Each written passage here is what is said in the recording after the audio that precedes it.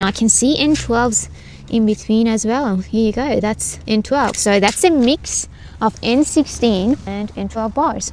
The reinforcement is delivered on site. Now let's have a look at the footing plan and keep an eye on the reinforcement specified for the edge beams, internal beams and slab mesh. Starting with the reinforcement specified for edge beam and internal beam on the footing plan is 3L11 TM. TM stands for trench mesh. L11, 11 stands for the diameter of the bar.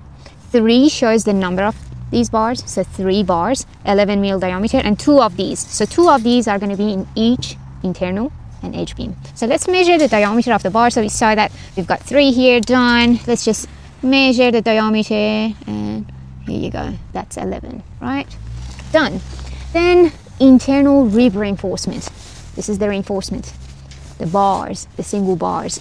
Let's measure that. What's specified on the drawings? 1N16 or 2N12. So if I measure this, what do we have here? We've got N16. So they're planning to put 1N16 instead of 2N12. So that's N16. Then this is also N16. I can see N12s in between as well. Here you go, that's N12. So that's a mix of N16 and N12 bars.